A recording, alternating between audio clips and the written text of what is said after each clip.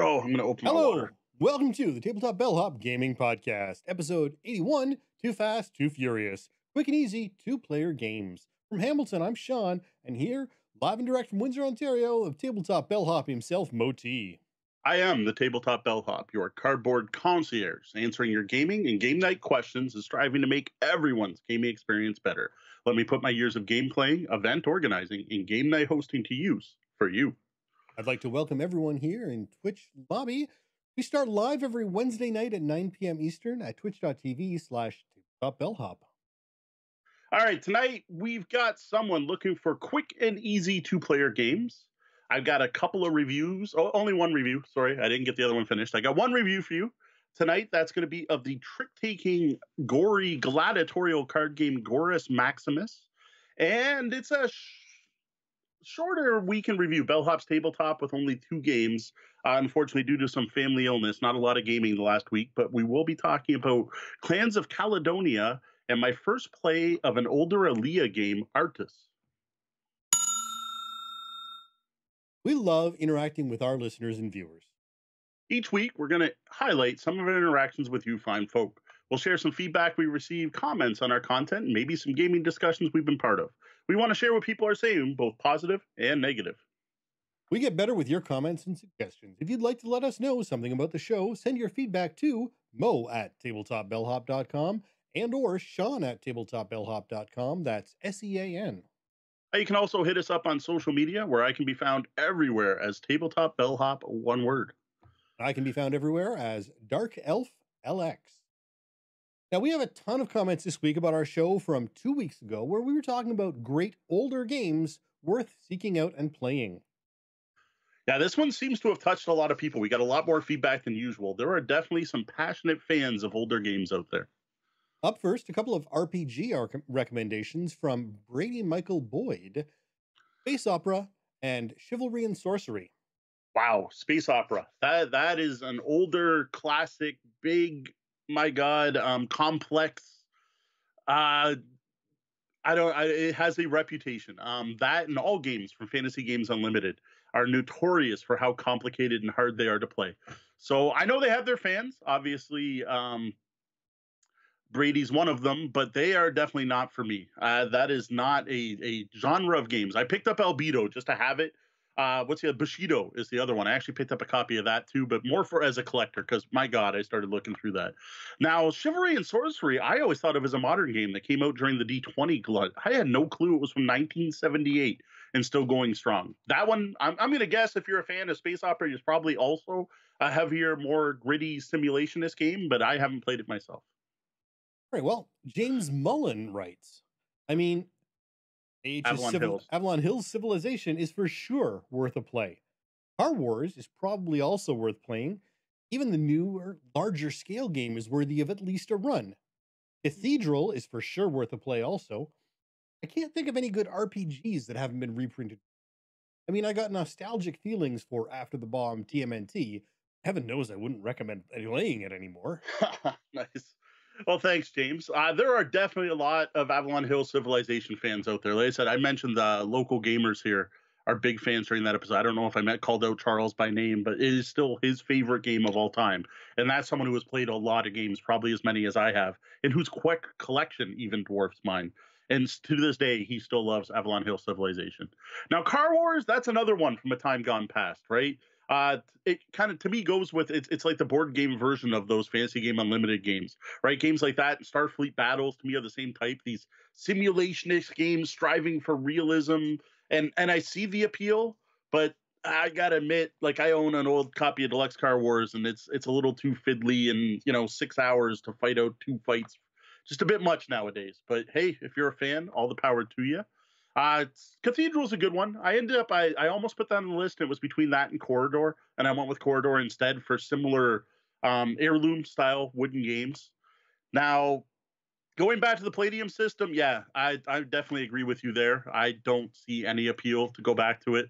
Though what I would love to see, they did it with Rifts. They put out Savage Worlds Rifts. Please, Palladium, let out that TMNT license. I would love to see a modern TMNT game. And in particular, I'm thinking it'd be great for the Marvel superheroes, Marvel Heroic Role Playing System, or the Sentinels Multiverse System, maybe something Cortex Plus or Cortex Lite. I would love to see a modern TMNT game, please. All right, well, Samewise 7 RPG writes, Harps, Pyridon, and Avalon Hill's Titan come to mind. Well, thanks, Samwise. Now, Harp, I'm assuming they're talking about the role-playing system. That's another one that I was curious about. That was a historic. It was going for the medieval era of D&D, but without any of the fantasy. So, like playing actual knights and vassals in the feudal system. I don't know anyone that actually locally played it. Like, it was a game that came out when we were gaming at the University of Windsor, and just like, no, I don't know anyone that plays Harp, which is kind of weird. So I know very little about it, except that it's more of a simulationist game. Now, Titan, that's a solid game. I do have a copy of that one of the more modern reprints. The problem with that game is it's a really good game. It's a really long game, though. Like, you're looking at like a 5-hour game, and it features player elimination. And it's probably going to happen, especially if you're playing with 3 or more players, is someone's going to get knocked out early. And then what's that person do, right? They were eliminated in the first half hour of a 5-hour game. So that's why, to me, that one doesn't shine for me to be on the list. Although we did do an episode about talking about ways, if you get eliminated or you got something else, you can go do something else. That is true. So Phil Viverito writes, Star Frontiers and Adeptus Titanicus combined. Nice. No, what's awesome is everyone's recommending both board games and RPGs. I just noticed that. Like, it didn't click in when I was first reading these. That's great. Thanks, Phil. Star Frontiers. Here's another classic RPG. It was like the D&D in space. That was the sci-fi game you played, unless you were from the UK, then you played Traveller. Then again, no one I know played Star Frontiers. Like, it just never took off here. So I never got to experience that one. I have kind of looked at that one in PDF, and again, it kind of looks like D&D in space. Now, Adeptus Titanicus, I am a big fan. The base game I actually bought off a local gamer, Don Chisholm, and I have all his painted miniatures in it, which is kind of cool. And the game was okay, but then they put out Codex Titanicus, which was an expansion, and that added in all the rules for units like infantry and tanks, and that's when I got into it. And I still like the Titans, and I use them, but I liked playing that whole epic Warhammer 40K where you had massive armies, but didn't have to buy all the huge miniatures. Well, Justin Bueller commented, RPG-wise, back in the day, I ran a 2-year weekly running Innomine campaign. That game has an excellent theme with clunky mechanics. We played pretty loose in the mechanics. They tried translating it to GURPS, as the original system was essentially proto-GURPS. Okay. But, my honest opinion, it became even clunkier with GURPS. Would love to see that game get a remake. Got clunkier with GURPS, of course. Well, thanks, Justin. Justin's actually a local gamer. I always forget he's into RPGs because I only ever play board games with him. He recently moved here. Recently being like in the last couple of years. Man, I got to say though, like tonight, every one so far of these RPGs mentioned, I haven't played myself. So cool enough. Thanks, Justin, for bringing up another one that I'm deficient in playing. Now, Steve Jackson Games, I got to say, is not well known for updating their game systems. So you can always hope. Now, I'm not sure about the Steve Jackson version, but this game was actually translated by Steve Jackson from a French version. And in doing so, apparently they reduced the sort of humorous level of the game. Mm. Now, sadly, the original closed its run in 2006 with a supplement Enfermé. I'm closed. Yep. Now, after reading up on the original, it actually sounds like a really fun game. It would be a blast to play. They have separate players' guides for demons and angels, and essentially it sounds like a biblical supers game. Interesting. But it would complete with alter egos, because you actually play mortals who are the hidden side of the angels and demons on Earth, not revealing themselves. So it's that Kevin Smith movie you get to play out? I can't remember which one that was. Dogma. Yes, thank you. Dogma, the RPG. That's cool. To be honest, Steve Jackson game scares me. They make GURPS, right? And again, we're talking about crunchy simulationist style gaming, which is not something I ever dove very deep into. I don't hate all Steve Jackson games. Nothing. I'm not trying to say that. Just in general, his gaming style and my gaming style never really matched. So I never checked out Innomine, but it does sound cool. Maybe we can get Justin to run a game next time you're in Windsor, and we'll set it up ahead of time. We do have to do another Extra Life event. I'm just wondering what Steve Jackson did differently from Oh, the true. original French version. I know some of the dice mechanics are the same, but content-wise, I'm not sure. Yeah, true. Now, again, this may be in print. And knowing Steve Jackson Games, I bet you can go to Warehouse 23, which is their store, and buy it right now. Because, again, Steve Jackson Games is notorious for not updating their games, but they're also notorious for never retiring them. And you can just always get them. Same with Fantasy Games Unlimited. Like, you can still buy Bushido and Space Opera. They still exist, which a lot of people seem to think they were only ever published in the 70s and 80s. But no, those companies are still around and still producing their games. They're just not talked about. Like, you're not going to see them on game stores. I think they basically probably print on demand nowadays.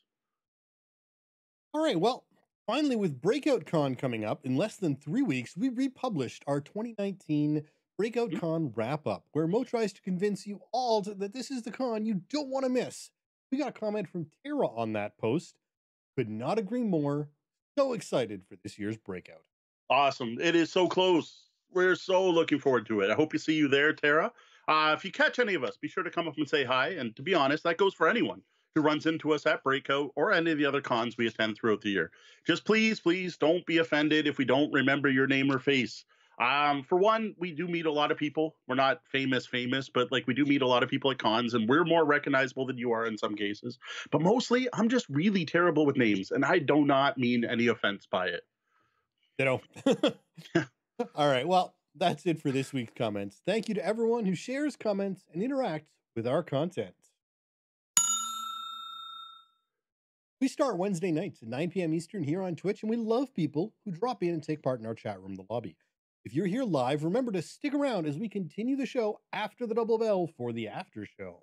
And be sure to stick around after the main topic, because we do have some review material as well as a week in review where we talk about the games we played in the last week. So we are answering your question, but we continue on afterwards. So tonight from the chat, we're doing a game recommendation episode. So as usual, I want to know the games we missed. In this case, we already have some that you pointed out with previous similar topics, but I'm sure there are still some great two-player games out there that we're going to skip right over. Well, I can tell you right now, someone already beat us to the punch in the chat room. We didn't put tic-tac-toe on our list. Yeah, it did say quick and fast, not good. Yeah. in the question. We haven't read the question yet, but yes, we're going to be talking about quick and fast two-player games. We're also going to be talking about quick, fast, good two-player games. And I also wore a very ironic shirt for tonight with one of the best two-player games. That was on purpose. I saw that in my closet. And I'm like, oh, we're talking two-player games. I got to wear my Battleship shirts. Or this is a retro shirt with the old ad from the magazines years ago. This was the ad for the original Battleship board game, which is the ultimate naval warfare. Which is a scary concept. Yes. The only thing I like about that movie is they found a way to integrate the pegs. That was the only thing. Once they did that, I'm like, okay, now you can say it's based on the board game. Yeah, no, it was a horrible stretch, and it was a bad movie. Oh yeah, but they integrated it. The fact they integrated the pegs and at one point integrated the grid, I'm like, all right. Yeah, no, I did not absolutely hate it. They fought tooth and nail to make that Battleship the movie.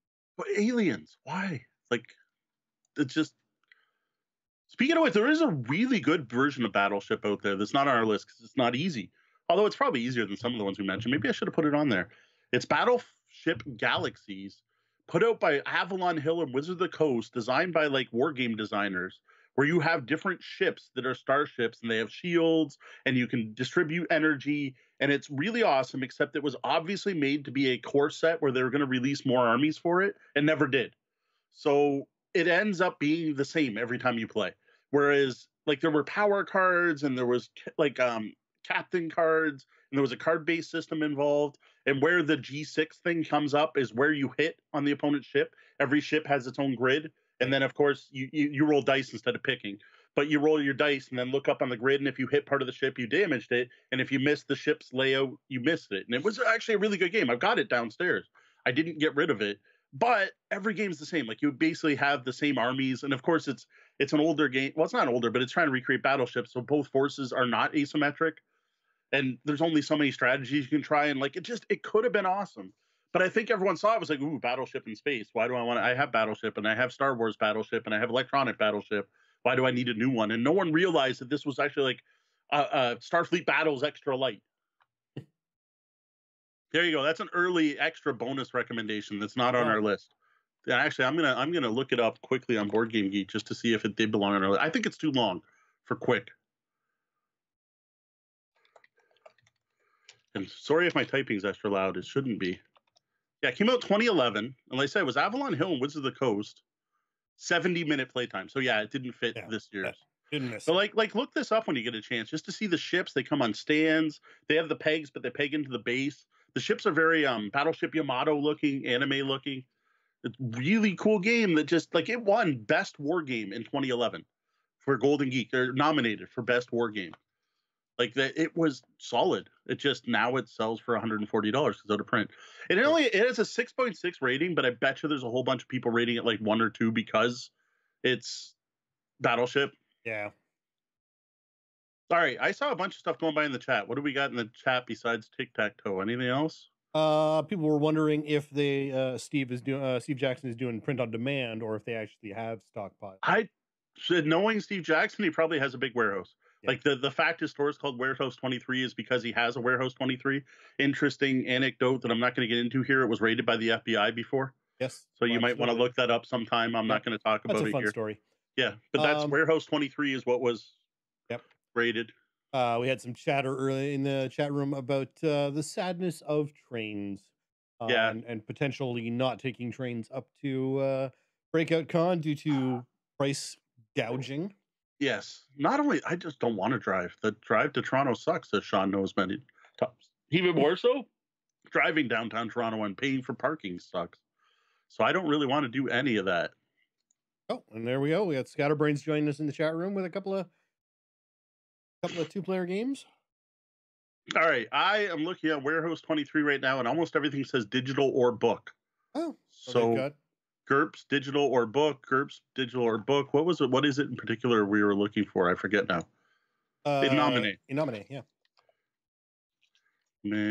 I don't know how to spell it. NOM. GURPS Innomine. So they put out a GURPS version. They did, the original core rulebook, only in digital right now. So it's not still in print. Yeah, I mean, it's older. It's quite older. Because it was 2003 when the GURPS one came out. And that was like the later version. Oh, interestingly, it was only put out in PDF. So they updated the rules. They put out 20 supplements. This includes errata and rule clarifications of the 2002 printing. Additional fixes. So this is the current printing of it, which only ever put out as a PDF. Interesting. Which is interesting. So, and it's $17. So there you go, Justin. Maybe you can go check out and see if they fixed it, because this came back after the GURPS version. So they put out a GURPS version and then put out Innomine. All right. Moving on.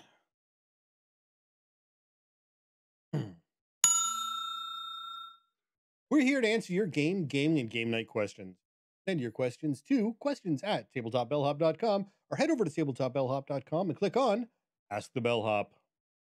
Social media works too. We're everywhere as Tabletop Bellhop, one word. Well, the best way for questions to come through us is through the website. We're not going to say no to a question asked anywhere. Today, we've got a question from Max Rockatansky, who asks, what's an easy but quick 2-player game? Well, thanks for the question, Max. We get a lot of questions about 2-player games. Like, seems playing in pairs is quite popular. It is, like, if we go through my list, this is not the only variant we haven't answered yet. And you know what? If that's what the people want, we can keep talking about 2-player games as long as they're looking for something different. And I think they are here. The problem, though, is Max's question is rather vague, right? Because what's easy for one gamer can be seen as completely complex to another gamer, especially when you're comparing gamers of different experience levels in regards to hobby games. Like, for example, I may think Race for the Galaxy is dead simple, but then I tried to teach Sean, who doesn't have all the experience with deck building, and it went rough. Or the first time we tried to teach Seven Wonders to someone who has never played a modern game newer than Monopoly, it did not go well. But myself, loving Food Chain Magnet and playing an 18XX game, I was like, oh, Seven Wonders, you just draft cards. It's simple. So that's one thing. The other thing, too, is quick, too, right? To a chit and counter war gamer, a 2-hour game could be considered a lightning fast game. So due to the fact we can't know exactly what Max is looking for here, we're going to recommend a range of games, and we're going to split them up into categories. Now, to me, all of these are pretty easy and pretty quick, which for me means well under an hour and capping the difficulty at, say, patchwork level. All right, well, starting off with super quick games that are also mostly super simple to learn, listed in order of complexity as rated on Board Game Geek. I have to say, I don't really agree with some of these difficulty ratings when I see them listed out this way in, order of this form, but yeah, it is what it is. For information on what we mean by that, we do have a whole episode. I didn't grab the number ahead of time on weight and what that means in regards to board games. So check out that episode. We'll be sure to throw a link in the show notes to that episode. What it is the Board Game Geek scale ranks games from 1 to 5 on weight. And what weight means, we talk about in that episode, but it's a combination of things. It's not just how complex the rules are, it's how many decision points there are, how thick the rule book is, how easy is it to teach, and so on. And I got to say, I completely agree with Sean. We talk about the weight of Board Game Geek game all the time on here. We reference it often when we're doing our reviews, and we generally talk about it like it's a thing set in stone. But by God, when putting all these games in a list and seeing them next to each other and going, oh my God, there's no way that game's more complicated than that game. It's almost like people are throwing darts at a dartboard sometime. And episode 38 is our game weight there you go. episode. Thank you. And Deanna has linked it in the chat. Thank you. Perfect. All right. So again, this is going to be the quickest, simplest game going up to a little more complicated. Now, these first games are super quick, like 15 minutes and under, like lightning quick games. These are the kind of games where you're probably going to play multiple rounds at once. These are great games for a lunch break or possibly even a mid-shift break or great filler games. Number one is, I'm going to start off with the dexterity game because I had to find one. Normally, I recommend Hamster Roll, but to be honest, it works 2-player, but it's better with more. What I have here is Mackie Stack. This is from Blue Orange Games. This is a dead simple dexterity game, which has wooden pieces, which if you have kids, these look like Melissa and Doug quality pieces. And it's wooden pieces of sushi that my kids just want to play with. A really well-designed, nice pieces. You've got all these pieces of sushi and a tatami mat in front of you. You flip up a card and it shows this sushi stacked in some pattern. The first person to stack their physical sushi to match the card takes the card. And then I don't remember the number, but once a player collects so many cards, they win the game. Really quick, really fun, great, quick stacking dexterity game with some of the best components I've ever seen in a board game, but we're talking about dexterity games. So, but like this is playable. Like if you can get the game cheap enough, just buy a couple sets of it, let your kids play with wooden sushi. Once again, that was Mackie Stack. M-A-K-I Stack. Yeah, Mackie is in the type of sushi, which is the rolls. Up next, the Mind. You have a deck of cards numbered 1 to 100. You start with a hand of 1 card. You and your opponent now have to play your cards in numeric order. The trick is you can't communicate with each other. If you do get through level 1, try level 2 with 2 hands, 2 cards in your hand. Then level 3 with 3 cards. If you can get up to level 10, you've done better than I've ever done. Now, there is a tiny bit more to it where when you win a round, you get throwing stars, and there's a way you can both put your hands up. But the basic thing is play your cards in order without actually communicating about it.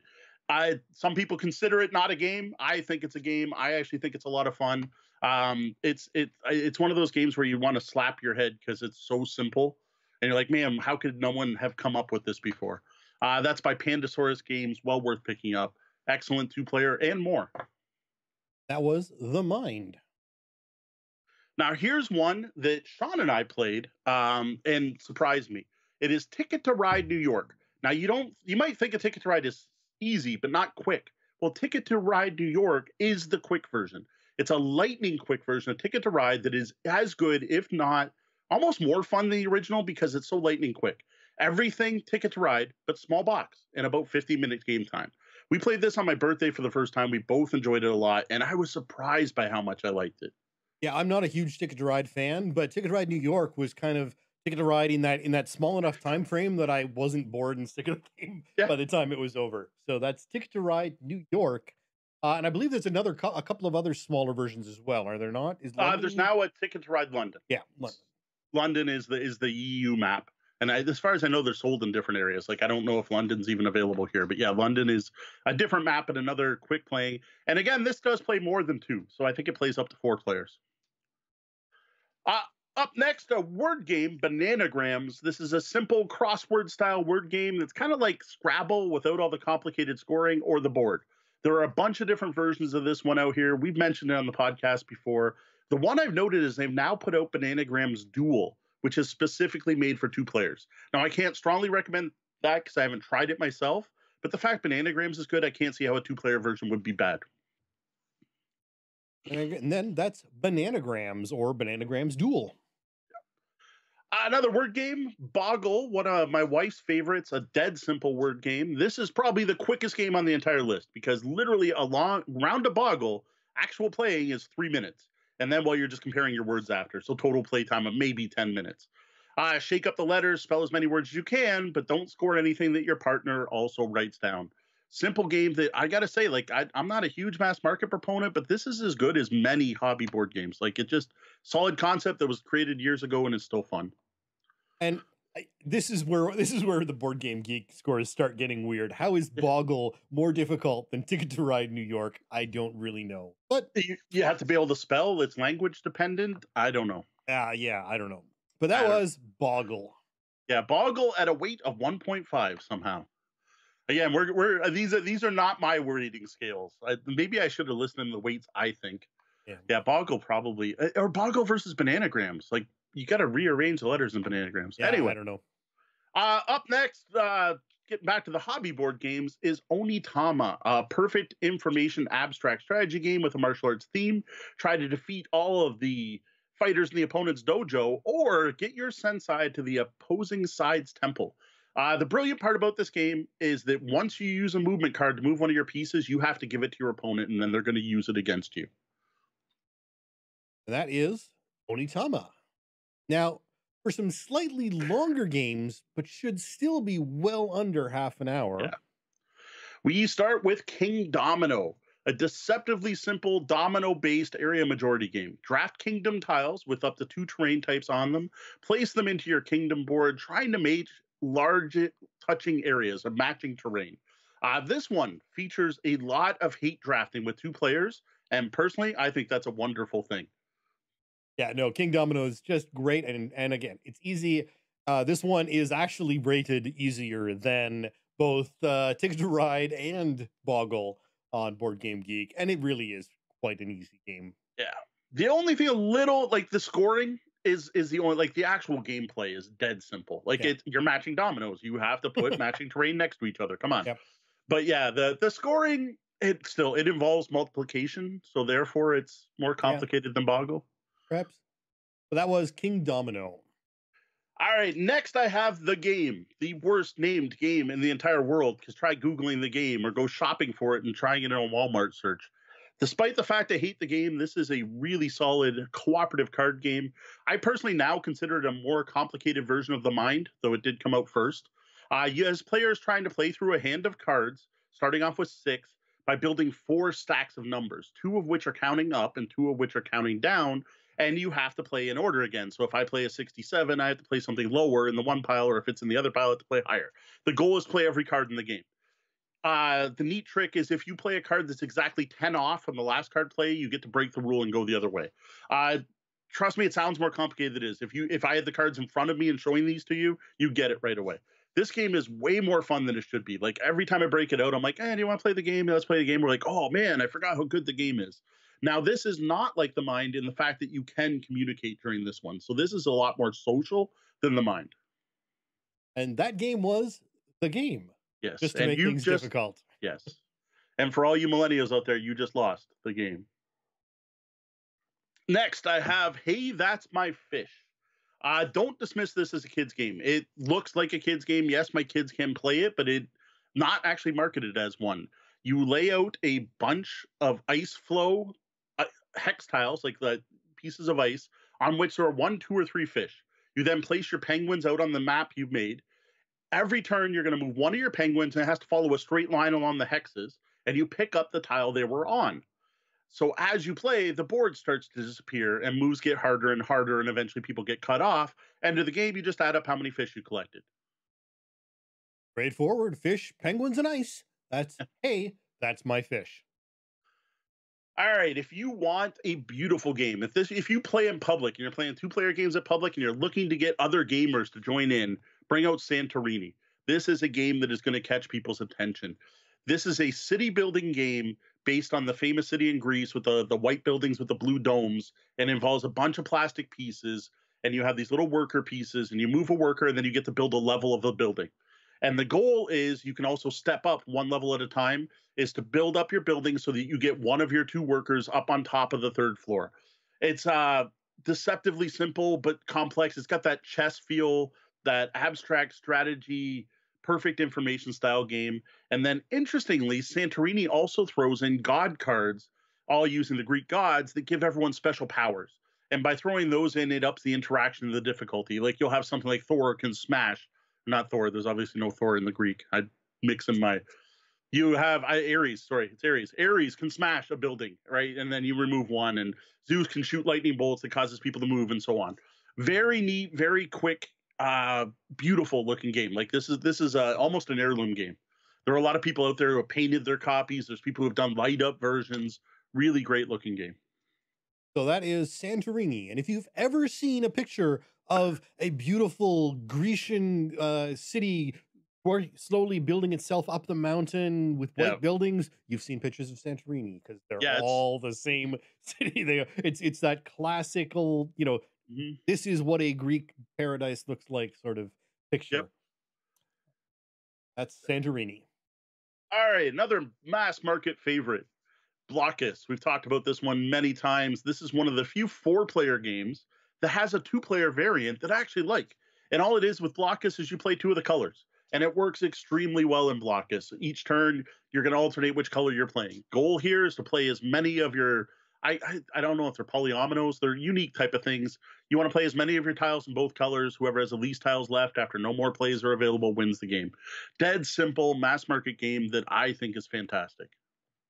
Absolutely. And that is Blockus. It's sort of like a flat Scrabble version of Tetris, not Jenga. Tetris. Yeah, except for this one, the blocks don't touch, because the rule is you have to put it on a corner of one of your existing pieces, and you can't touch your own pieces, which is kind of unique. But piecewise, or bloku, some people call it. Yeah, piecewise has definitely got that Tetris look. And that was Blockus, or bloku, as some people like to call it. People who call Target. Yes, probably. Up next, this is the hidden gem. This is the one no one's heard of. I'm going to start doing this more, where I slip in the one game you probably never heard of that I think is worth checking out. And this is a game called Resistor. I got this one off Kickstarter. It's now put out by Level 99 Games. At the time, it was kickstarted by an independent husband and wife pair that put the game out. This is a really neat game about 2 warring supercomputers during the Cold War. And you have Deep Blue and like something red. I forget. It's obviously a U.S.-Russian thing. It's actually Deep Red and Blue 9000. Oh, there you go. That's I get them mixed up. But yeah, 2 supercomputers. And what it is, you have a hand of cards that are showing kind of circuits. And the neat part is the cards are 2-sided, and you have to hold them up so your opponent can see the back of your cards. And then you're going to take actions to put cards on the table. And one of the neat actions, you can flip the cards. So you're trying to remember what's on the back of each of the cards. And you're trying to make a complete circuit between the 2 CPUs. And when you do that, you damage the other CPU. And then every time a CPU is damaged, the circuit gets shorter. So it gets a little tighter every time. And the first person to knock out the opponent's CPU wins. This is a really neat 2-player card game. It even has like a unique box where the cards stand up a unique way so you can see half of them. It's well worth checking out. I don't know how readily available this one is. I got it, like I said, off the Kickstarter. But there is my hidden gem for this list, Resistor. All right, well, that was Resistor. All right, Hive. This is one that's on every one of my lists. This is the one I'm going to disagree with the time. The time on this one. I've never had a game of Hive go 20 minutes, but you know what? I went with the Board Game Geek times.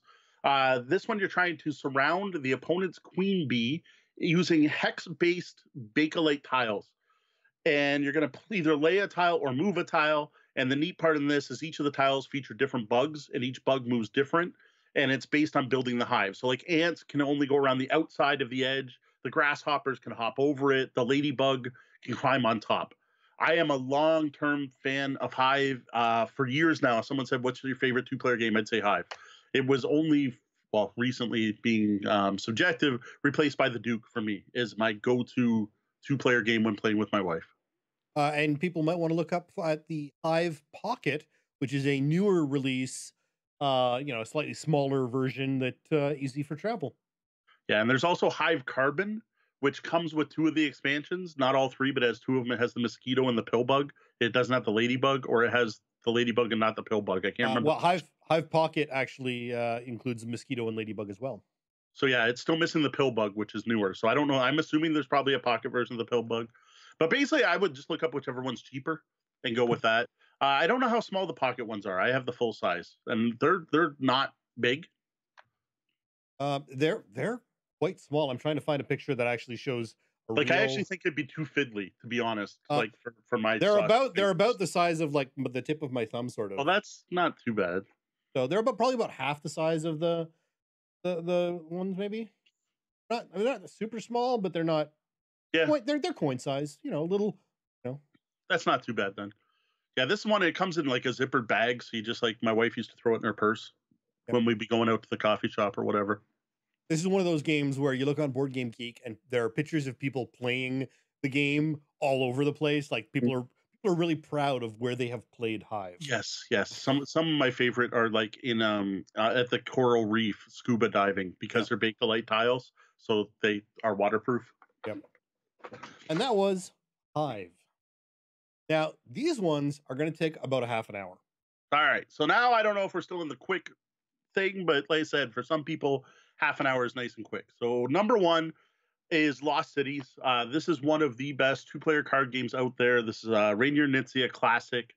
If you dig a bit of push your luck and some card counting and really having to watch what your opponent is doing in a game, where almost more of the game is trying to figure out what they're doing as much as what you're doing on your own, you're probably going to dig Lost Cities. I really like it. The thing is, there are multiple versions of this out.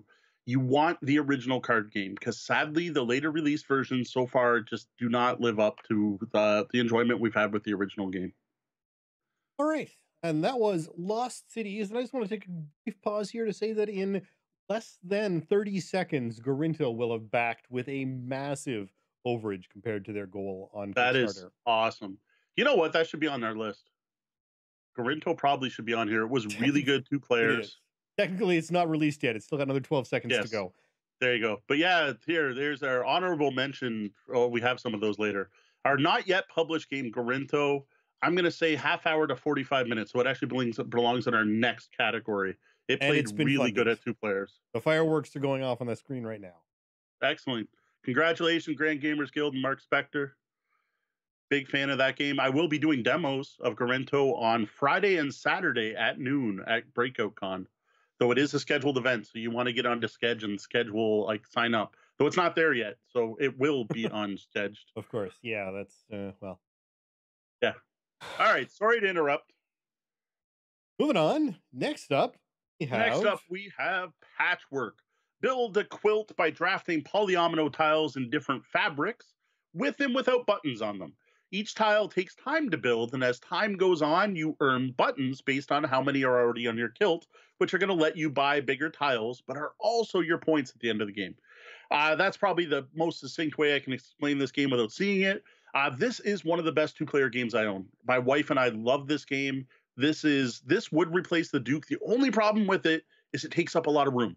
You have to put a ring of tiles around the board, and that just doesn't fit on most coffee shops. But if we're playing at home, this is a great game. And I have not tried it, but they have released a Patchwork Express, which supposedly makes it even quicker. Now, it's already only a half-hour game, so I don't know how quick you want your games of Patchwork to be, but the Express version is smaller as well. So I haven't tried that one, so that's take it with a grain of salt, but that may fix the problem with taking up so much room. And just to clarify, that is quilts, not kilts. Did I say kilts? Yeah. Okay, quilts, yes. And that was Patchwork. I was thinking about our later review. There you go. All right, up next is Zool. We haven't gone on about this one as much as we had in the past, but this is an excellent abstract tile laying game that literally blew me away when it first came out. Became one of my most played games ever, like not just my most played game in 2018, but one of my most played games of all time. A lot of those plays were 2 players, my wife and I, and other people just playing 2 players. Game is nice and compact at 2, which is what why it got so many plays, because you just need the two boards in the center market. We played on coffee tables. It's great at a bar, or like you go to a lunch place and they have the window seating up at the window where you just have that narrow ledge. It's great for that. And now that there are 3 versions of Azul, this is definitely the simplest and easiest to learn of the Azul games. Absolutely. Well, they're all good in their own ways, and I think we're starting to lean towards the newest one as our new favorite. This is still the beginner and the one that stands out as quick and easy, and doesn't take up a lot of space either. So that is Azul. All right, Splendor. Splendor and Azul like to get grouped together. Well, they are really close in weight and time on Board Game Geek. So this is one of the easiest to learn building games out there, engine building games, where you're slowly building up your engine to score victory points. You're going to collect gems that are represented by poker chips, which, man, if you can get the original printing, those poker chips are nice. That's what I've got, thankfully. You're going to use those poker chips to buy merchants. These merchants act as permanent gems, basically making it easier to buy even more merchants and eventually buying merchants worth points and leading to being able to buy nobles, which are worth even more points. The whole game is a race to 15 points. First person there wins. Plays just as well with 2 players as it does with 4. All you got to do is remove some of the gems at the beginning of the game. That was Splendor. All right. Star Realms is one of my favorite deck builders that ever come out, and I'm a big deck builder fan. One of the best ever made, and it plays best at 2 players. This was one of the first variable card market deck building games where what you can buy every round changes instead of having a standard market like in Dominion. And it's still one of the best variable market games out there. And it was also the first game to use the combo where if I play 2 cards of the same color, I get some kind of bonus.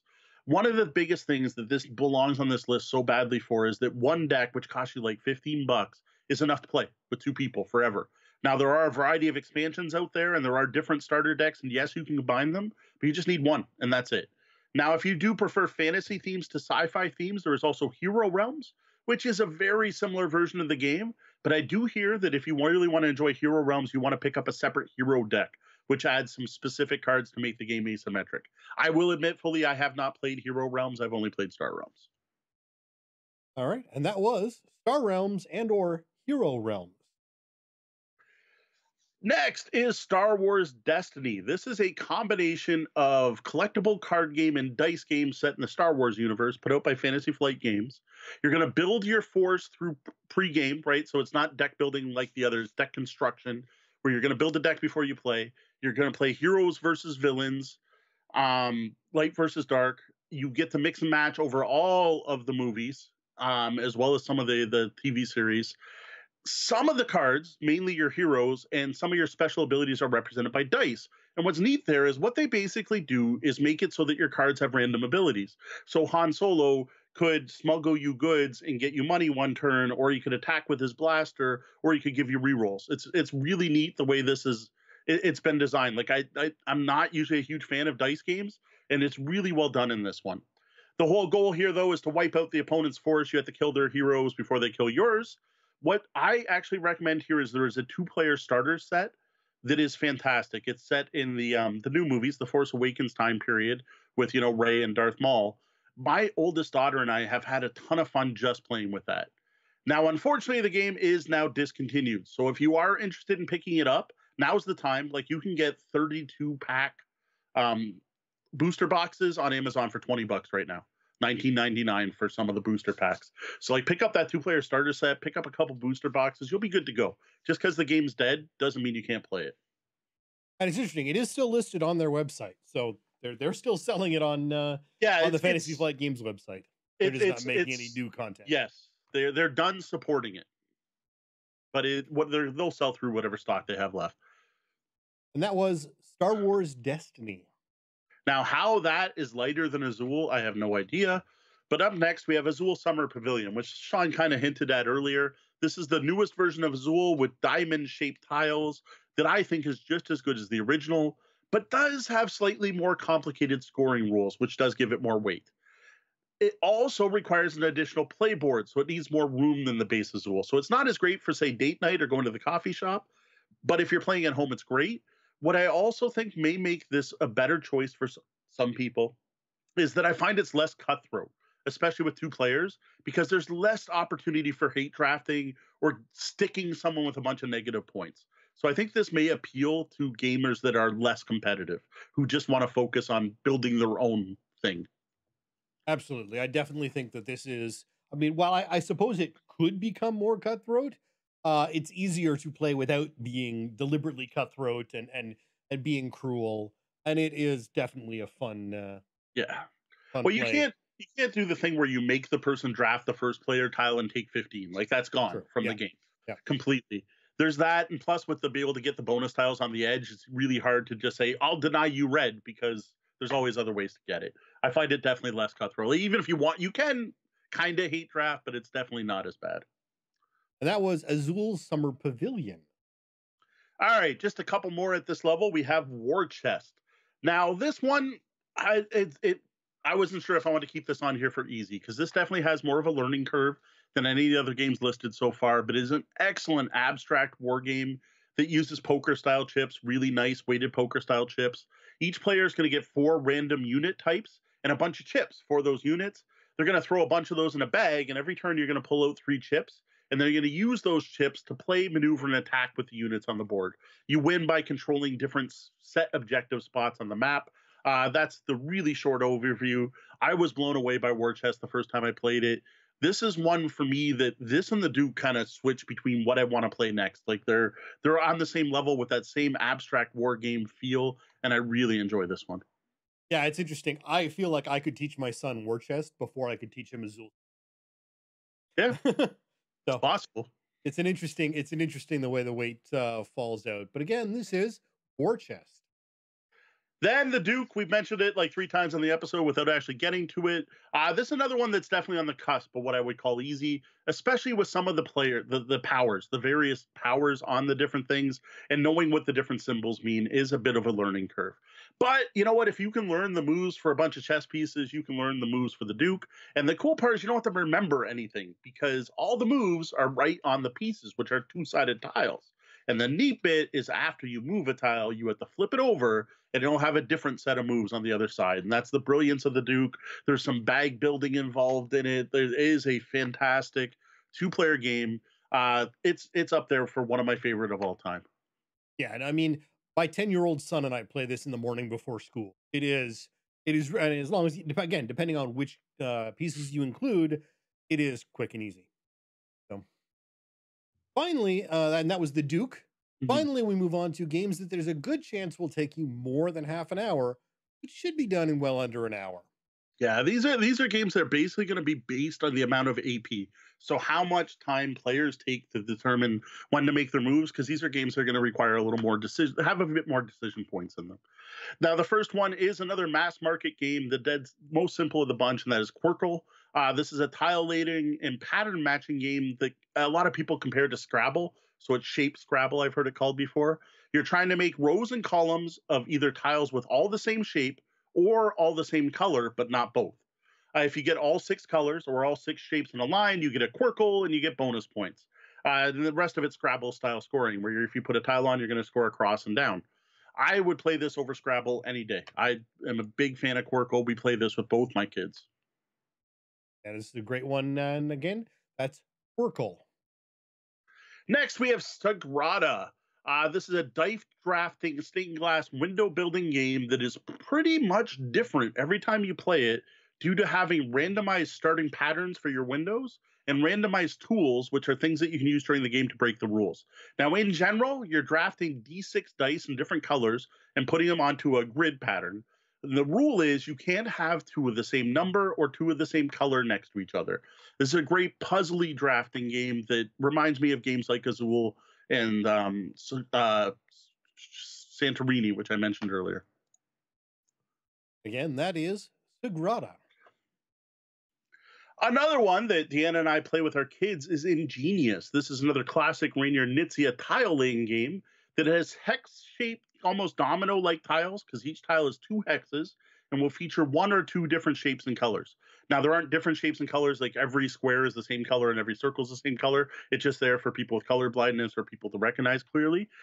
What this game does is points are scored by making lines of the same shape and color on the board. following the various radiuses off a hex. The neat part here is that it has the Nizia classic scoring method of only your weakest color or shape scores points at the end of the game, which is just brilliant when playing this game. So you have to balance what you're doing. And again, that is ingenious. Next, we have Carcassonne. This is one that everyone's two-player list out there. It's going to be on there. This is a classic tile laying game. What I love about it, two players, it is so cutthroat. It is actually, I prefer to play Carcassonne two players. I find it best at two players because of this cutthroat nature. Like, man, watch those farms in those big cities. It's all about trying to steal the farms, steal the cities, now and then stealing the roads, but that's kind of minor. It's worth noting, though, again, bringing up Nizia, there is a two-player specific version of Carcassonne called The Castle. Now, I own that. It's solid. It's still a tile-laying game, and it's got the roads with different zones on it, but it's very different from the original. And that one, to me, is a try before you buy because it's so different, but it is even more competitive and close and cutthroat than original Carcassonne. It is definitely not for everyone because of that. It's also very out of print. And so that was Carcassonne and Carcassonne the Castle. Also, do be aware that the digital versions of Carc are really phenomenal, although Yes. depending on how you play and who you're playing with, may not be quite as quick. Yeah, again, that's the biggest thing with the games in this group, I find, is, again, AP. All right, our final game for the night, recommended by the Bellhop team, is Seven Wonders Duel. This is another one it's just breaching the what I consider easy. Seven Wonders is huge. Everyone loves Seven Wonders. It is great at high player counts. How many games out there that are fairly solid Euros play with 7 players, right? But you know what? It stinks at 2. And Anton Bauza, I think, knew this because he teamed up with Bruno Cathala to create Seven Wonders Duel. Now, this game isn't just designed for 2 players, but plays extremely well at 2 players. I will play Seven Wonders Duel over Seven Wonders every day. Like, I almost wish the next time I have 6 gamers together, I had 3 copies of Seven Wonders Duel. So when someone says, let's play Seven Wonders, I go, yes, and pull this out instead. Because I would much rather play Seven Wonders Duel. It does some really neat stuff to get rid of the drafting using pyramid cards, where you have to take, I think that's what you call it when you set out cards in a pyramid, and once you remove the top card, the next 2 are available. It uses that for the drafting mechanism, which was just brilliant. You're still tracking warfare, you're still building wonders, you're still tracking resources, has all the feel of Seven Wonders in 30 minutes, and plays 2 players really tight. There we go. That is Seven Wonders Duel, not Seven Wonders. Yes. Now we've got some honorable mentions. These are games that our fans have recommended over various podcast episodes and articles. Now, I haven't played any of these myself, but I thought it was worth mentioning. As I said before, we've covered various different forms of 2-player game topics over the last 2 years since this podcast has been going. And over the years, there's a few games that people keep recommending every time we do one. So we wanted to make sure to get these out here for people to check out, even if we haven't necessarily had a chance to try them ourselves. Up first is Farkle. I will admit I have played Farkle, but only on an app version on Facebook, and it was all right. To me, it was a better Yahtzee. This is a dice game. Anyone can play with the dice you have on hand. You can Google the rules. You don't even have to go spend any money. I'm sure everyone has, I think it's 5d6 is all you need. That was Farkle, again, with a dice you've got. Yep, pretty much. Mr. Jack. One player plays Jack the Ripper. The other player tries to catch Jack. That's pretty much the sum up for that one. Next up, we have Mystery Rummy Jack the Ripper. I got to admit, the first time this was recommended, I was totally confused because I thought there were 2 separate games, and I thought someone was recommending Mr. Jack. But I guess this uses the standard Rummy mechanics, but then tosses a theme on top of it with a mystery theme. Now, I'm personally a little confused with this and Letters from Whitechapel. What's with all the Jack the Ripper board games? Like is that the zombie thing from a few years ago? Apparently, there are a lot of Jack the Ripper fans out there. If you're going to do a mystery, I guess it's in the public domain. So, Jack the Ripper on it. I guess. I thought it was odd. Next, I've got Archaeology, the card game. Discover the treasures of Egypt with 2 to 4 player games that our fans assure us is great with 2.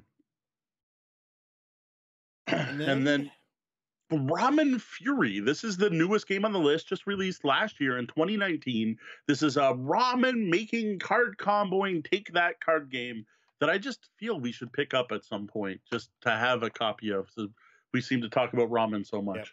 Yeah. Just based on theme alone, whether it's a good game or not, Ramen Fury. We got to figure out if it plays under 50 minutes, we could probably get in a game while waiting for ramen at Eros at some point. So we have to pick up a copy of that.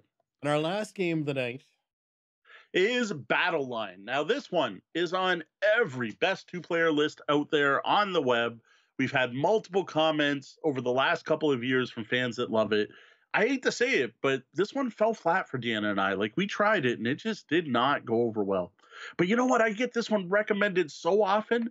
I'm wondering if, like, we missed something. So I'm thinking at some point, Deanna and I have got to try Battle Line for a second time and see if, like, I don't know, we tried it early in our board gaming career and we did no better, or I don't know. Was never one for us. Maybe we should give it another shot. But Battle Line strongly recommended by a number of people. That's from GMT Games. This is the one the war gamers like, the quick and easy Roman battles using cards. Well, now that we're done with our thoughts on the main topic, we're going to head over to the lobby and see what they think. I noticed Red Meeple Ryan was wishing his plays of Seven Wonders Duel were as fast as that, where he's been playing closer to 90 minutes. Oof. His plays. Yeah, the half an hour is what board game he said, but I threw it in the more than half an hour because anytime I played, it was 45 minutes to an hour. I don't think we ever hit 90 minutes. Again, it's a lot of those last games have a lot of decision points. So it's a lot of thinking and a lot of deciding what to do in AP, right? So that's going to slow down any of these. I've had a game of Santorini take almost 20 minutes because of AP. All right. What other recommendations did we have? Did we have any? I see the Asmodee Kark you recommend over Board Game Arena's version. Yeah, if you can. I mean, it's got the price that where the Board Game Arena version doesn't, but they have really implemented Kark so well, those digital versions. But the first game I ever bought for Xbox Live was Carcassonne, and it is really well done with sound effects and water, and it had the river involved and some of the other bonuses. That's actually where I learned to play well two-player, because my God, the probably kids swearing at me and calling me nasty names, and they always sound like 12-year-olds. I don't know if they actually are. We're so dang good at Kark, and I thought I was a good card player until playing them. One of the really nice features you can turn on and off in that digital version is you can actually it will give you a shading if there is a card remaining that is able to fit into a square. So you don't have to memorize the deck and keep track of what has and hasn't been. There you go. Anecdote time. Maybe I should save this for the coffee shop. Yeah, I'm going to save this for the coffee break. This one's going to be for patrons only. Remind me to tell a Kark story later. All right. But yeah, that's a level of Kark I never got to. Is the memorizing how many of there's only 2 cloisters with one road coming out of them. There are a couple tiles I know. Like there's certain ones that are rare that I definitely know there are only so many of them in there, but I've definitely not memorized all of them. I look at the, I play it regularly. I've always got a game going on, and I know what cards are available, but can't possibly track, especially on the longer BGA games where a couple of weeks go by was your. Well, I guess technically you could look at the board and see what's out there. Yeah. I see Scatterbrains. Thank you for joining us. Not a name I recognize. Welcome to our chat room, assuming you're still there. Looks like Scatterbrain wants a best heavy 2-player games, which Deanna has also requested. So someone send in an official question. So yeah, it's Hammer of the Scots is a fantastic 2-player game, but that's definitely a game weight problem and not quick. And Twilight Struggle, same thing. When we played Twilight Struggle, is one of the few games we split over 2 nights. And their first suggestion was actually A Few Acres of Snow, which is still a little on the longer side. It's a Martin Wallace deck building game, which is basically you're taking a heavy economic gamer who made a war game, which is interesting. I have the fantasy version, Mythotopia, and you know what? It's one of those games that was a one and done and shouldn't have been. Like I played it and went, this is really neat, but I'm trying to play through games in my pile of shame, and I always meant to go back to it and I never did. So I don't think that's saying a bad thing about the game, but it is in a way. I need to play it more. I do remember liking it. I didn't see a lot of other quick ones. There's no way I keep feeling like I'm forgetting some really dead simple, quick like card games.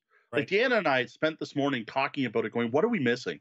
Like one of like some of the ones on the list were those games. Like, "Hey, that's our fish." As soon as I thought, I'm like, "Yes, hey, that's Yeah. my fish, definitely." Yeah. But I'm Like, like, I just feel like Uno, but like not Uno. Uno is not good 2 players. But like, I feel like I'm missing a whole group of games. But even when I Googled it, I wasn't finding anything. yeah, like the DC deck builder games, you can do a lot of those shorter, but it usually involves like taking out a bunch of villains. So yeah, you can, but it's not as fun because you're not getting as much game in Yeah. there. It's really designed for having a good Mm. stack of villains there. You just throw in 2 villains. It's kind of not as fun a game because Yeah, if it's not as good, that's you don't get the combos built up. You don't get your deck really developed in such a short game. yeah, there's definitely like there's all the Lookout game 2 player series, but none of those are quick or easy. So I'm like, they're great. Yeah, well, Patchwork's part of that. But like I said, Patchwork was kind of my upper limit. It's not a quick game to teach the first time. Yeah, Um, I guess we're not missing anything. It feels like it. Like I just feel like there's one that our local game store recommended called Babylon, which was this game that only has 3 different colors of rocks and is dead simple. It's like on your turn you can place 1 rock or 2 rocks, and it basically reminds me of the game you used to play as a kid where you had the baseball bat and you could either put like 2 fingers or you could grab it and the person on top wins. It was yeah. kind of that. It was the do you play 1 or 2 or 1 or 2 and the person with the rock on the top wins.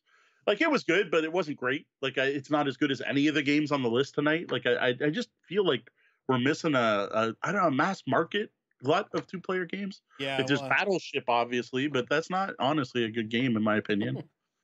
yeah, no, I mean, even my son doesn't even really like. We've got a Star Wars battleship, and it's like, yeah, you can throw it out and play it, but really that fun? Yeah, I have to say, Battleship has got to be better without the setup time. Like, I think the digital battleship version games have to be better because yeah. setting up and placing and doing things is really the hardest part and the most annoying part about Battleship. Connect Four, there's one. That's not a terrible game when you play with people who know what they're doing. That's true. I mean, there are variants out there. Like there's the best way to play Connect Four I've heard is you literally play blind. So you either you don't blindfold yourself, but you put a piece of cardboard in front of the Yeah, plastic thing, so you can't actually see. So you have to remember, and then you have at the end reveal and see who won. right. There we go. Ryan says, add donut stickers to the pieces, and it suddenly gets way better. There you go. Yeah, I'm sure that there's Yeah. tic tac toe is not one. There are tic tac toe variants that are supposed to be really good. Raptor and Minara. There, I've heard of those. Okay. Hey, Thirsty Mogwai, welcome to the chat. I've heard Raptor's really good. That's 2 players where 1 player plays a raptor trying to eat the people and someone else has playing the others. I didn't enjoy any of the Princess Brides games I played. Now I don't know if I played I Hate to Kill You. I got a bunch of them for one of our extra life auctions, and we played them all as demos, and I didn't feel the need to try to keep any of them. All right, I think we're good to. All right. Well, I mean, And again, Waterworks is one we could have done. yeah, Waterworks is all right. Millborn is pretty good, Yeah. but I think it's better with more than 2. I don't know. It's just something is like, man, I feel like I'm missing this glut of 2 players, simple, quick 2 player games that play in like 10 minutes. What about that Monopoly deck? Deanna Card was game. asking about that. I've never played Monopoly Duel. I've heard Monopoly Deal. Sorry, Monopoly Deal's real good, but I don't know if it plays 2 player. Right. All right. And quick, easy do not fit the words RPG to me. So we did not talk about any RPGs because I can't see a 15-minute RPG being all that interesting. Rory Story Cubes. Yeah, That'd be about at that point, like you're one of playing those yeah. You're playing improv games more than an actual RPG, really. There are a bunch of improv games that I think would probably fit that, but I don't think there's any like pen and paper RPGs that you go out and buy. There's probably some 200-word RPGs that you can play in 15 minutes or something, but that was not for tonight's topic. We stuck to. I didn't even use the RPG maitre d' in the intro this time. Alrighty. All right, let's move on. So yes, don't leave. We have announcements, but then we do have a review, and then we are going to talk about a couple of games that got played in the last week. We keep growing with the support of fans like you, so please take a minute to subscribe, follow, like, rate, review, click on the bell, thumbs up, retweet, share with your friends. We're looking to grow the brand even more. Things always in the works, and now's the time to get in on the ground floor.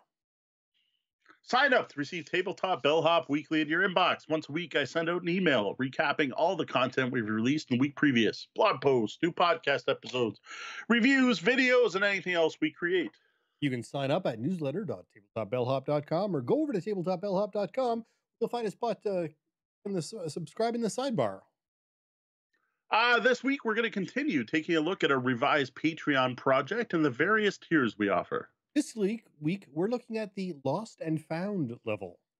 Now, this is the only physical reward tier we've got where you actually get something. Every 6 months, Deanna is going to put together a gaming-centric goodies box and ship it right to your home.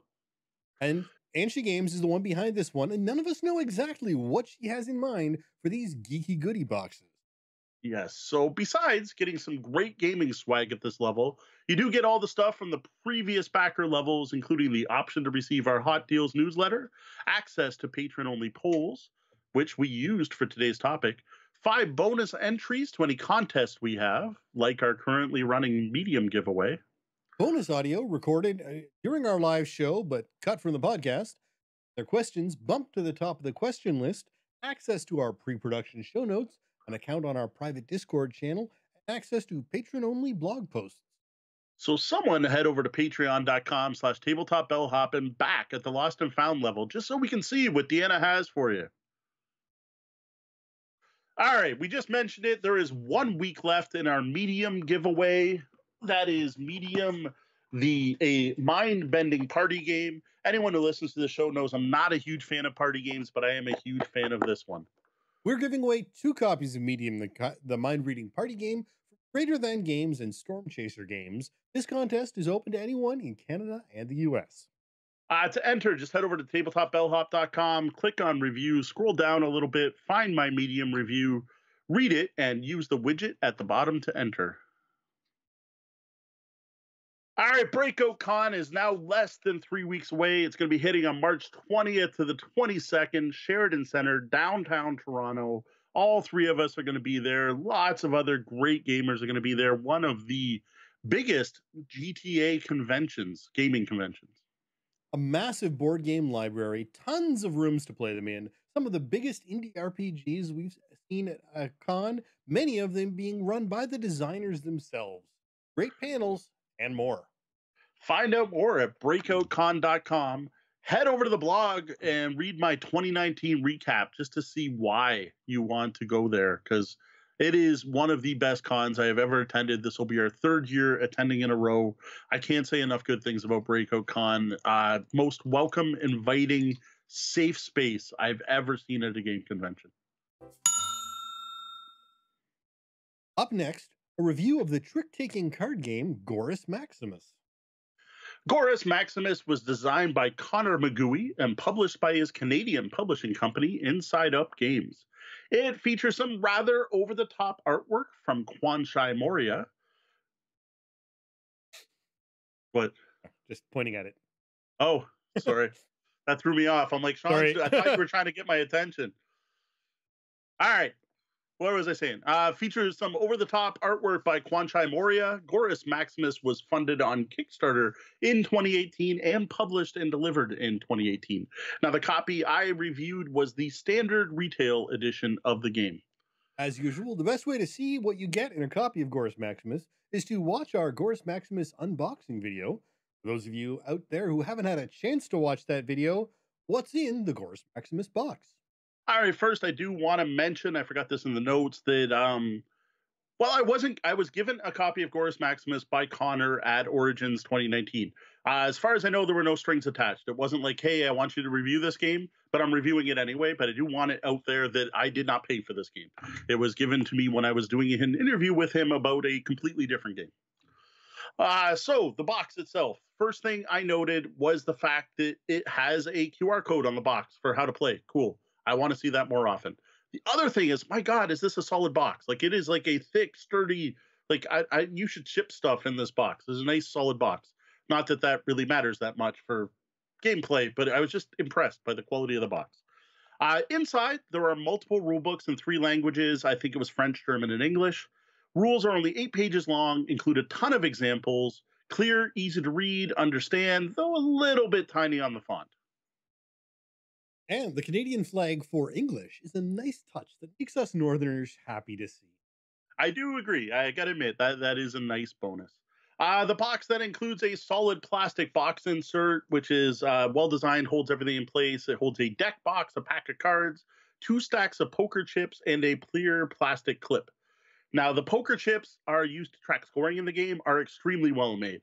They're weighted poker chips. They got that great feel in your hand, and I got to say, are really a step above. Like, I was not expecting to open a trick-taking card game and get like solid poker chips. That was a very nice touch. Another interesting touch is the tuck box I mentioned. Now, this is a box for holding cards. And what I didn't know when I recorded the unboxing video is that this is a travel box. It's just big enough to fit the components you need for a 5-player game of Gorus Maximus, including cards that replace the poker chips. So if you know you're only going to have 5 players at your game night, you just pack this tuck box and leave the rest at home.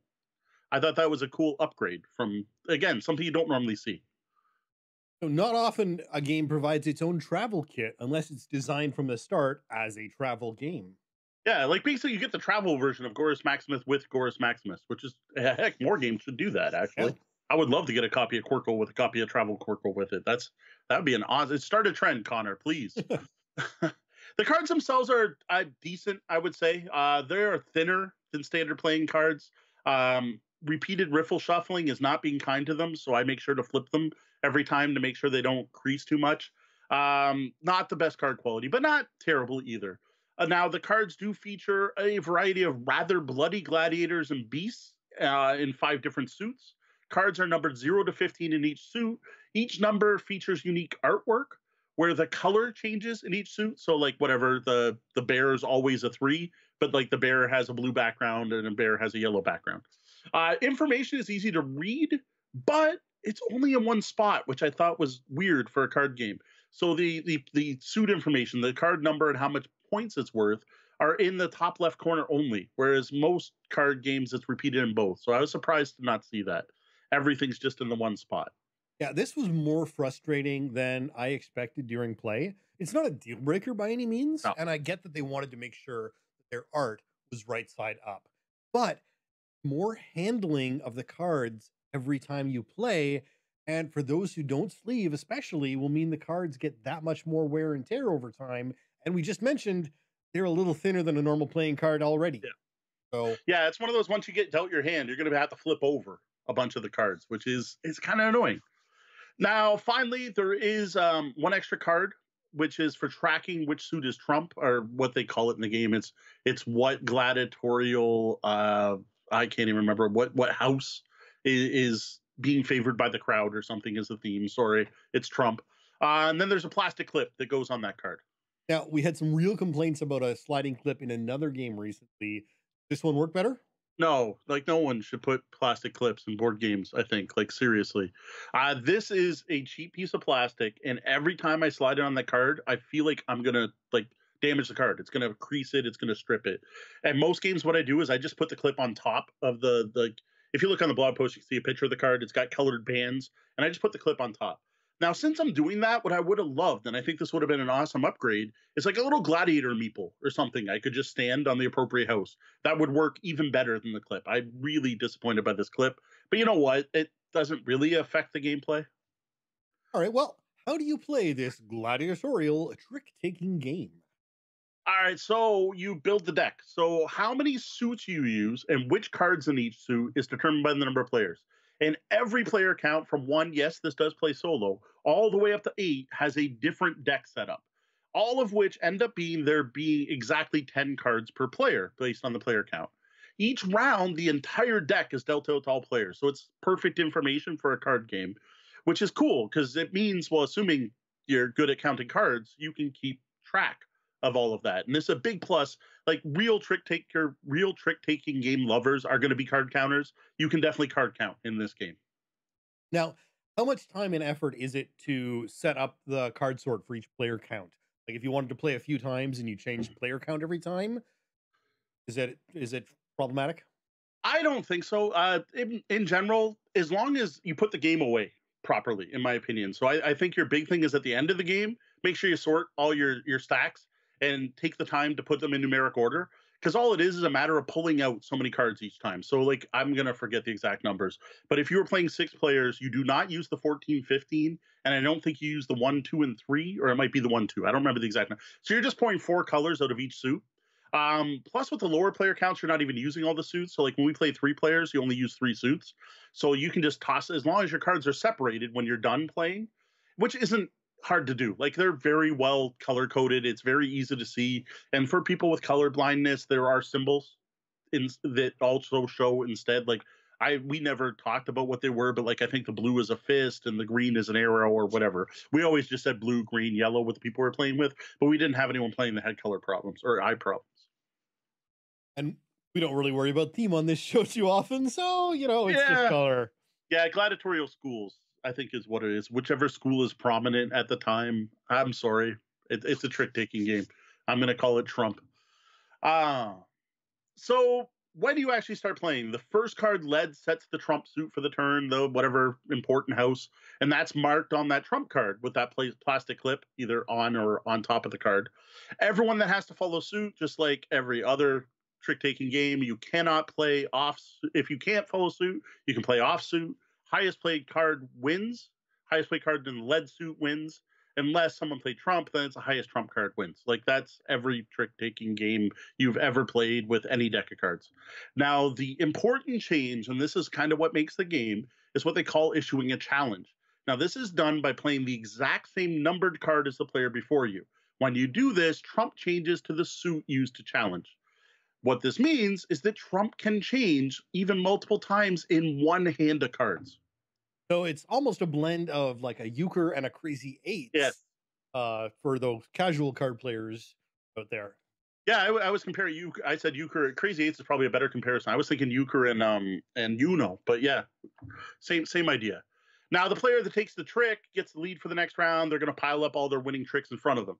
No Trump is set at the beginning of the game, and only changes if someone issues a challenge, which is an important distinction. It doesn't change every round. Once a round's done, you're going to look at all the cards that you've collected, and then you're going to add up the point value of the cards. It's supposed to represent the fame of your gladiatorial house or whatever. The player with the most fame wins and takes one of the scoring tokens. Now, these poker chips literally only say 1 and 2 on them, because what happens is if you win a second round, you flip your token, and the person who wins the third round wins the entire game. Now, it's also worth noting that there are different point values on the cards, and every card is worth a different point amount, and some of these are negative. And here is the other shining example in this game, the killer app. And what this means is that this is not a game where you want to try to take all the tricks. Rather, it's about knowing when do you want to take a trick and when you don't, and knowing when to play off suit and punish the player you think is in the lead. And this is really where this game shines and steps away from your average trick-taking game.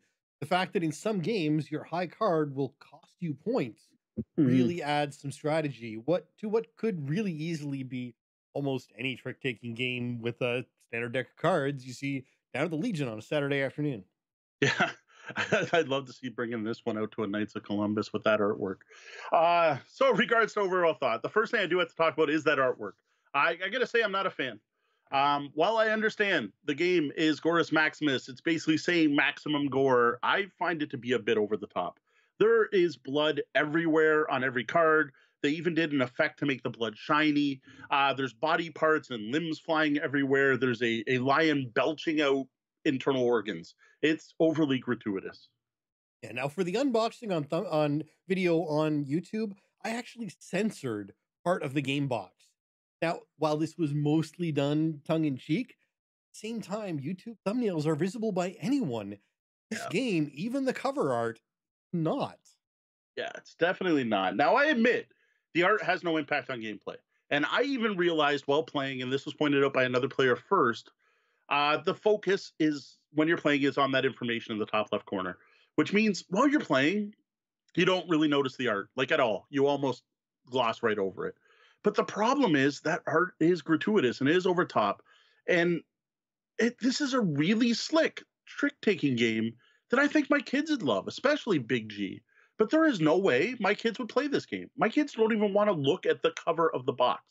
My kids are very gore and blood adverse, and the artwork would literally scare them away from playing. and they'd probably have nightmares that night. Like, I would have much preferred the game be more accessible and family friendly. And that's because it's actually a really good game. Yeah. It's interesting because they could have done Gladiator and not had gore. Like they could have played with the theme and not gone to the place they did. But it's just, they made a choice. Yeah, they made a choice. Too far. Now, that being said, content aside, the art is actually great quality. Yes. There's some real humor and even continuity, so that when you spread out an entire suit in order, it makes a panorama. Now, while not only that, it wraps. Yes. We found out. And while the style may not be appropriate for everyone, it is really well done. Yeah. Art. I have friends that love it. Kat loved it. Thinks the art's fantastic. All the power to him. And I will note that we did get a comment from Connor that if we do want a family-friendly version, there may be something in the works. So that's interesting to know. Because overall, this is literally one of the best trick-taking games I have played at high player counts. While the game's okay with 2 and 3, it really starts to shine once you add in more. And so far, based on all the times I played this, 6 seems to be the ultimate player count. But this plays 8. How many trick-taking games play 8 people and play it well? Now, 6, though, I think is the sweet spot for this game, just because the highest number, which is a 13 in a 6-player game, is a -2 point card. So this leads to those interesting decisions during the game and really rewards players who can keep track of who's got the 13s and how many have played. And that's enough. Like, for my level of play, that's the card counting I can do. I can keep track of the 5 13s. I'm not going to keep track of where every card is. And in particular, actually, the 8s in this game are very important. They're -4 points. So when I play at 6 players, I'm watching the 8s and the 13s. Every other card, I don't know who's got what. Yeah, no, the fact that this game is playable at higher player counts and is not just, oh, look, it's another 4-player trick-taking game, is a really nice touch. And the way the game changes at each player count, just the added bonus to make it that much more, strategy involved. Mm-hmm. Yeah, overall, this is a great high player count trick-taking game. If you like euchre, hearts, spades, or those kind of games, and you find yourselves often with a group of 5 or more players, I strongly suggest checking out a copy of Gorus Maximus. Though, as Deanna said, watch who you're playing with, right? This is not a game my mom's going to want to play. This is not a game I would have broke out at the Knights of Columbus. It's just not the right place for it.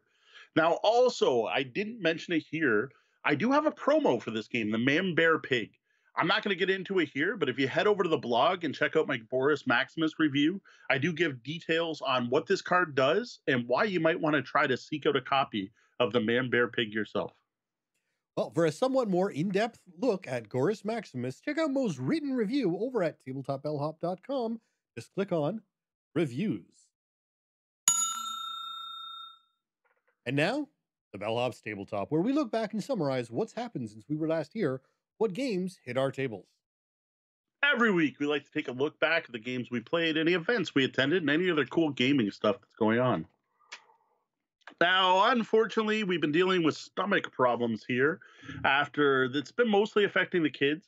I've also had some sinus stuff going on, and I don't know, 2020 has just been terrible this year for getting gaming in and people being healthy. I don't know what's going on. Don't think it's anything dealing with the big, not quite pandemic that's going on in the world, just personal problems. But it's been a slow week. We had to cancel our Leap Day gaming event, which, man, that is now 3. Like, I think we've given up. I don't think we're rescheduling now. Sorry, people. I don't know. Maybe anytime it's cursed now at this point. Like, we canceled New Year's, we canceled my birthday, we canceled leap year. Like, I don't know. I don't know what's going on.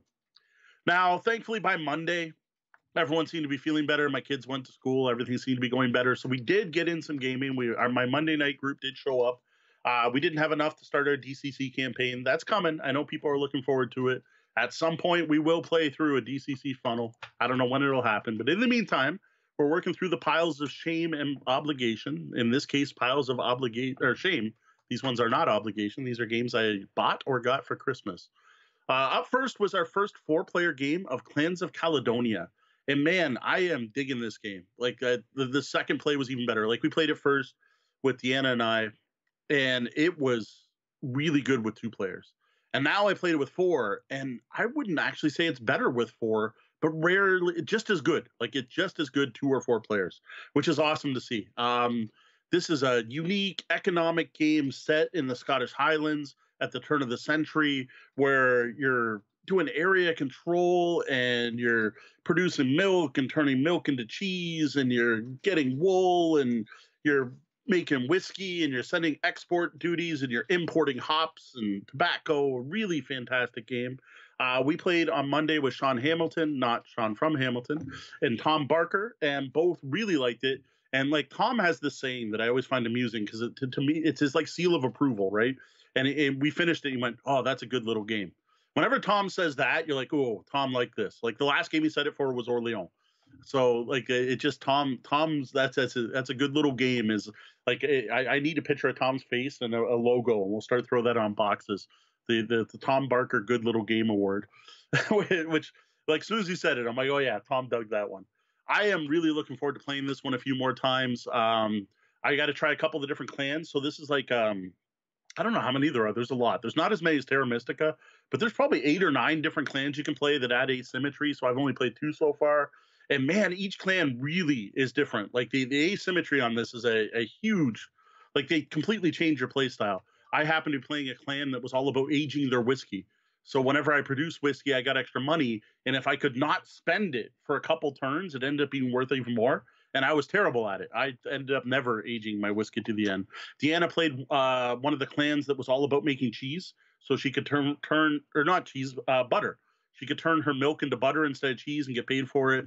And then, oh, what the heck was Tom doing? Oh, Sean Hamilton had a thing where he was all about the market, and he was all about manipulating the market. And I really don't remember what Tom had for his clan. But man, unique, very different. I am really looking forward to playing it. I got to try it 3-player.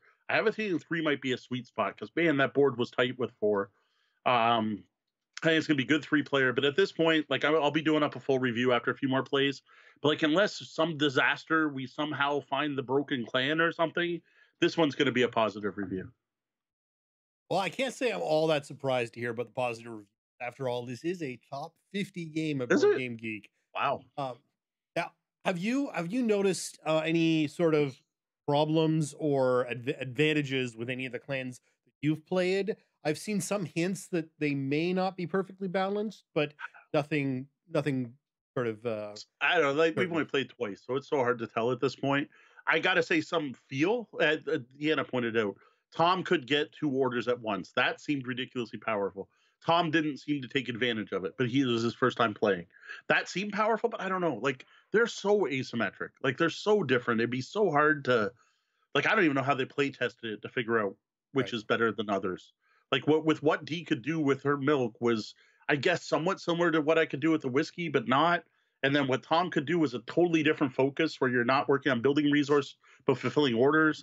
And then Sean's was all about going to the market and buying and selling things as often as possible, right? Like those are all so different strategies that I don't know. Nothing we've seen. I had no clue it was a top 50 at this point. That's impressive. Yeah, no, it's not that old. It's very strongly recommended. Yeah, which I get it so far. Like really impressed. This one it's a quicker than expected game. Like we do a 3 to 4 hour game night. When we finished, it was only like 11, so it was probably about 2 hours. That included a rule teach, and it's not a quick teach. It's no Terra Mystica, but it's definitely more than say Azul. Okay. So we finished a bit early, so I grabbed something off my personal shelf as shame. This was Artus. This is an older, like quite a bit older, Alea game. Put out by Ravensburger. My mother-in-law got me this. She got it at our 2019 Extra Life auction. It was in our silent auction, and gave it to me for my birthday.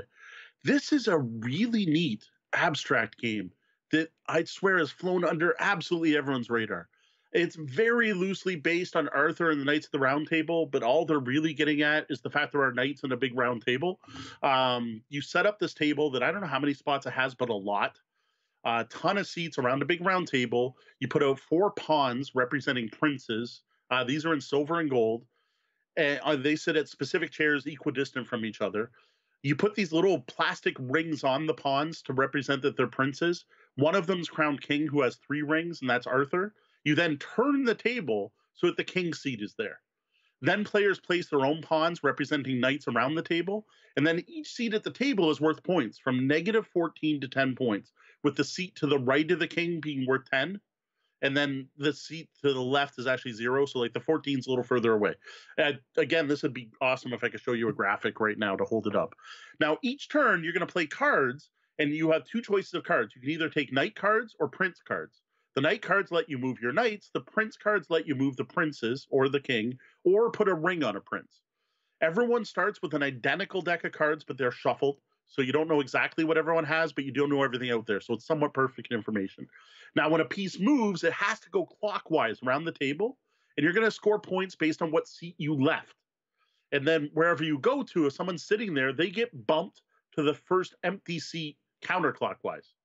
Now, there are a couple special cards that let you go backwards, and then the ring cards let you put a new ring on one of the princes, and if a prince ever gets 3 rings, they get crowned king, and then you turn the whole table again. Like it's a really neat game that gives you a really rough idea of it. There are 2 ways to play. There are also scoring cards. We did not try those. We only tried the basic game without the scoring cards. So we haven't seen even the full game yet, but man, it's good. Like I love Alea games. Like I'm definitely, like we said many times, I'm not about the new hotness here. I love the older Euro games. The almost all the old Steffenfelds earlier games, Bora Bora, Macau, Castles of Burgundy, Princes of, these aren't all Steffenfelds, Princess of Florence, Ra, Through the Desert. These are all Alea games. There's this one company that published all these German games, brought them to North America. Ravensburger was the who localized most of them. I love every game in the series. I've yet to play an Alea game I did not like. So I had no clue what the hell was going on with this game. Like, I had no clue. I've never heard of it. I just saw Alea on the box. I'm like, oh, I bet you that's good. Oh, it is. Yeah, no, it's interesting. It's well rated, and it's had some appearances in the Golden Geeks, but it has less than 1,000 ratings on Board Game Geek. Like, and there does seem to be a strong leaning towards 2 as the best player count. And I did hear some people complaining that because of the rotation of the table that happens, it doesn't feel necessarily like it's going to last as long as some people might like a game to. I based on the component quality, it did some neat things to make it spin. It's actually using like a standee that goes under the board, and then there's a hole where the standee goes. I don't know. I think you'd have to play an awful lot to damage it. I'd be more worried about my cards in Gorus Maximus than I would about the board in Artus. Okay, there we go. But yeah, like this is, I expect Alea to be good. This was great fun. Simple mechanics, rather intriguing board. It's just very solid. Like this is a hidden gem. Like I have heard nothing.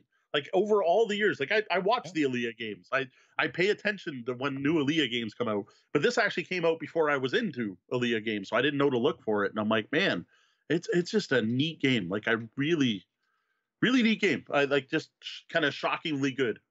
Cool. Well, how about a look ahead? What do you have planned for the coming week? All right, so I talked about this over on our Discord server, which all of you should be members of. You just got to go back our Patreon. On our Discord server, I talked about it. I actually sat down and brought out the Less Shame More Game Challenge Excel spreadsheet I had made when we made the start of 2019. I said I was going to play every game of my Pile of Shame, which I was doing a really good job until I went to Origins as Tabletop Bellhop and started getting review copies, which it's awesome. We're getting review copies. I can't complain about that. But it changed the Pile of Shame into the pile of my old games, and now I have a pile of obligations and so on.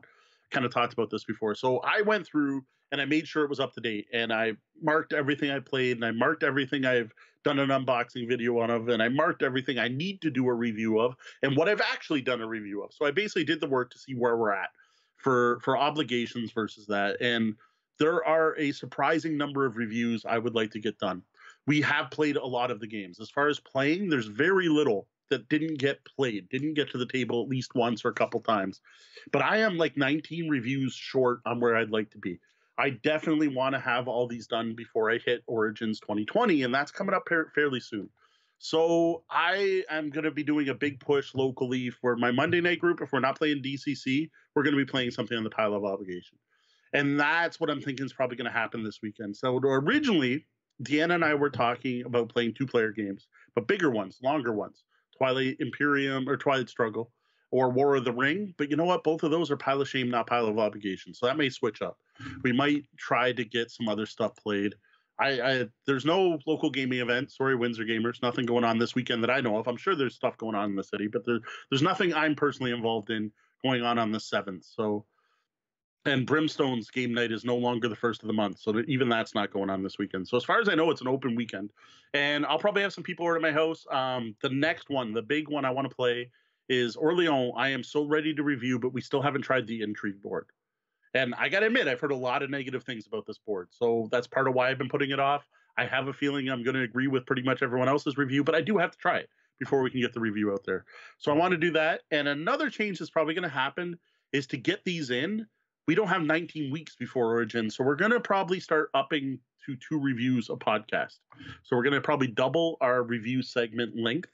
Maybe not, because maybe I'll do shorter recaps.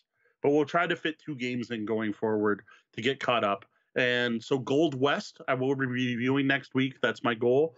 Monday will be the Gold West unboxing video will be live, which everyone who's listening on the podcast, that would have been yesterday. So it's out there. But next Wednesday, next podcast, I'll talk about Gold West and maybe be able to fit in, say, Orleans as well. Well, and my son has rediscovered Fortnite, as I was mentioning. Oh, so, that's cool. Not a lot of board gaming going on, but we're getting some father-son kill time. Yeah. Well, it's a big thing coming up too, right? We got Breakout coming up. Breakout's coming up really soon. We're going to do a big recap episode. I know some people hate him, some people love him. You know what? The con loves it if no one else, and so we'll pay them back that way. Sean's going to hit some panels. We're going to play some games. I have a very open schedule compared to this last year.